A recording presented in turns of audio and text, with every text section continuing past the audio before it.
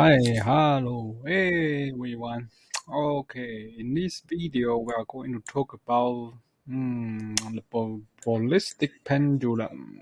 Okay, and the ballistic pendulum. This is the final part of the collision. Okay, and we will use this ballistic pendulum to introduce something called inelastic collision. Okay, before we are talking about elastic collision for ballistic pendulum. This is a very good example for inelastic collision.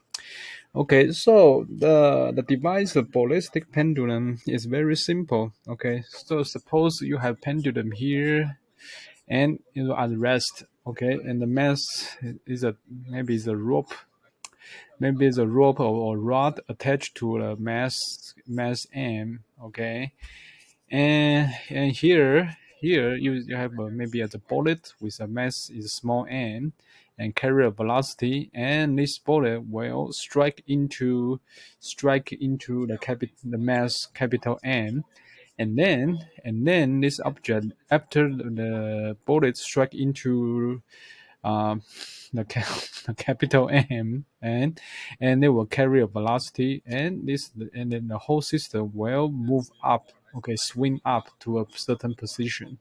Okay, this is a very simple device. Okay, and the ballistic pendulum can measure by measuring h here. Yeah, I should point out this by measuring h, small h here. Okay, by measuring small h, by measuring the height h, we can back calculate the velocity of the bullet. Okay, we back calculate the velocity of bullet. So this device can be used to determine the velocity of the incoming bullet. Okay, even if a very high speed bullet. Okay, and this is a very good example for inelastic collision. So we separate this problem for separate parts, for different parts.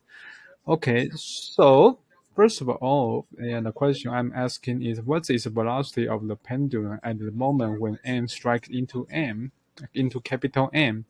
Yeah, the A question is just to calculate the velocity when when the bullet strike into the capital M. Just the moment when the bullet strike into the capital M. Okay, so the whole system is isolated. There is no external force in the system. Okay, so in system. So that being said, well, we can use, first of all, we can use the system is isolated. So in system isolate, you should come up with the idea. It's momentum conservation, momentum conservation. Okay, and what is momentum conservation? Your total momentum before is equal to a total momentum uh, after. Okay, after collision, and before collision, after collision. Okay, so we can treat when the bullet strike into the capital M, we can treat this as a collision. Okay, so the total momentum between before collision, after collision is the same. Okay, so what's the total momentum? What's the total momentum before the collision? Okay, because initially, yeah, the bullet carry velocity v, and this capital M is at rest. So the capital M, it doesn't have the velocity. So yeah, so its velocity is zero. Okay, so the momentum before the collision is just small m times v. Okay. Okay, and what's the total momentum at the moment when the bullet strike into the capital M? Okay, so when the bullet strike into capital M, the total mass will become M plus M, capital M, and the velocity. Yeah, I don't know. Okay, I don't know. Okay, so I give a name called V prime.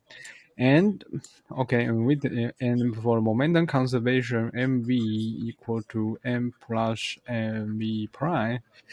Okay, so it's very simple, right? very simple. The B prime is m plus m and b. Okay, that's the answer for first problem. Okay, so and the second problem is comparing the kinetic energy before and after m strike into m. Okay, so yeah, he go on to you compare before the bullet strike into the capital M, what's the kinetic energy, total kinetic energy, and at the moment when the M strike into the capital M, what's the kinetic energy? So basically, you just want to use compare, calculate the K and K prime. Okay, before collision and after collision. Okay, before the collision, yeah, because the capital M is at rest initially, and only this object, small m, had carried the velocity. So the total kinetic energy before the collision is just 1/2 mv squared. Okay, and what's the kinetic energy when the bullets strike into the capital M? Yeah, we only care about right at the moment when the bullet strike into the capital M. Okay, and right now we don't consider the swing up process. Okay, right now we don't consider swing up process. We only take care is when the bullets strike into the capital M. Yeah, the moment when the bullet strike into capital M. Okay, so what's the after collision? What's the kinetic energy? Yeah, the kinetic energy is 1/2, and after m strike into the capital M, the mass becomes m plus m, right?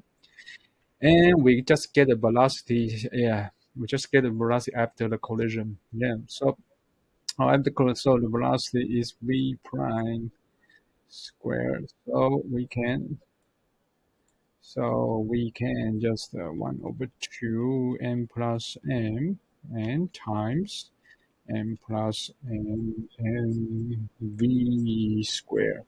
So what's the answer is, yeah, it's divided, so 1/2, it's m plus m squared v squared. Okay, that's the total kinetic energy just right after the collision. And okay, that's a very interesting question. Okay, let's see. Is kinetic energy before and after are equal? K equal K prime. K equal to K prime. Okay, let's see. Okay, let's do a little trick on the K. Okay, this is the kinetic energy before the collision. mv squared. Okay, so we make a trick. We just multiply m plus m together, mv squared. So we will have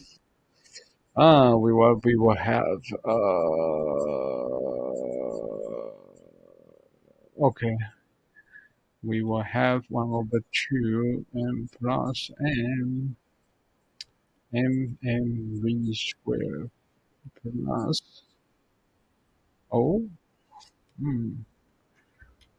I want to make a better expression. Okay, so it's m plus m squared v squared. So we will have 1/2 m plus m v squared plus 1/2 m plus m squared v squared. Okay, so we just compare the kinetic energy before and after collision. We will find that because m and small m and capital M, they both are positive values, and v squared is over positive value. So when you can compare these two terms. So compare these two terms. Okay, this is the same. Okay, red one is the same, but we have extra term in the for the initial kinetic energy.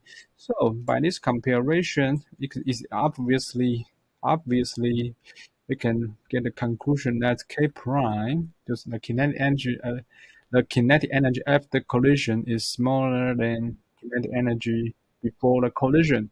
So that means we have a kinetic energy loss. Kinetic energy loss. And during a collision, if you have the kinetic energy loss, we will give it a name. It's called inelastic collision.